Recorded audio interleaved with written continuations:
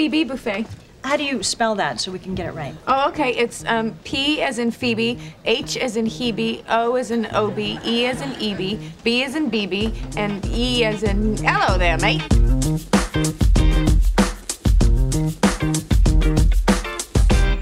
When I first came to this city, I was 14. My mom had just killed herself, and my stepdad was back in prison. And I got here, and I didn't know anybody. And I ended up living with this albino guy who was, like, cleaning windshields outside Port Authority. And then he killed himself. And then I found aromatherapy. So believe me, I know exactly how you feel. Hey. Hey. Hey, Steve. Hey. Happy Christmas Eve, Eve. You too. Oh, my God. Where did you get this? Macy's, 3rd floor, home furnishings. This is my father. This is a picture of my dad.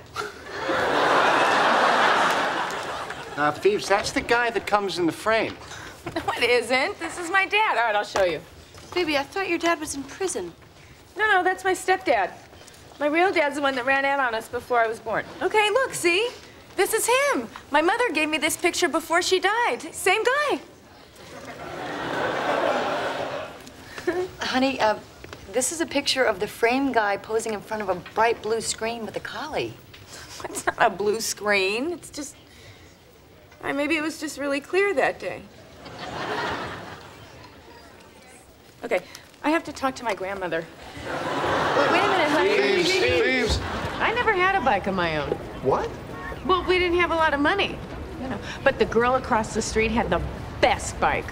It was pink, and it had rainbow-colored tassels hanging off the handle grips, and a bell, and this big white wicker basket with those plastic daisies stuck on. That sounds like my first bike. My dad gave me his old one. Did the girl ever let you ride it? No, but she gave me the box that it came in. It had a picture of the bike on the front. So I would sit on it, and my stepdad would drag me around the backyard. That is so unfair. Not really. I got to drag him around, too. Ross was mugged as a kid. You were? Yeah, it was pretty traumatic. It was outside St. Mark's Comics.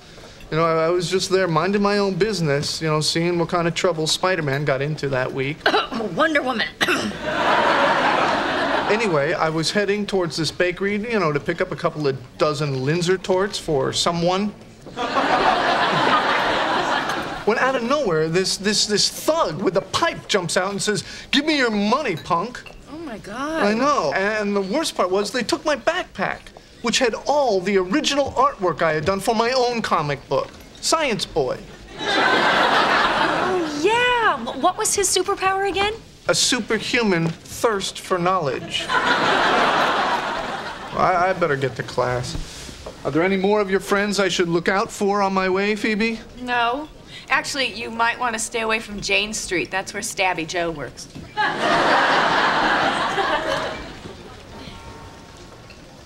Okay, I think we have a problem here. What? Well, back in my mugging days, you know, I worked St. Mark's Comics. Yeah? Well, a pipe was my weapon of choice, and preteen comic book nerds were my meat. So? Well, there was this one kid who had a sticker on his backpack that said, "Geology rocks." Oh, my God. I know, I mugged Ross. Hi, Ursula. Hey.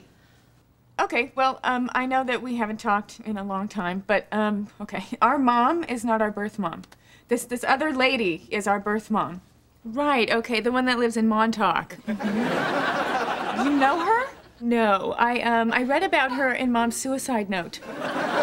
There was a suicide note? Do you still have it?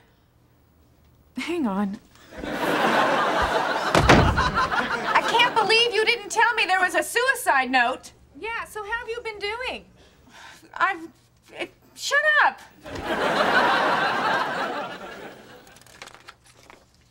Goodbye, Phoebe and Ursula. I'll miss you. P.S. Your mom lives in Montauk. You just wrote this. Well, it's pretty much the gist. Hey, Joey, when you said the deal with Santa Claus, you meant... That he doesn't exist. Right.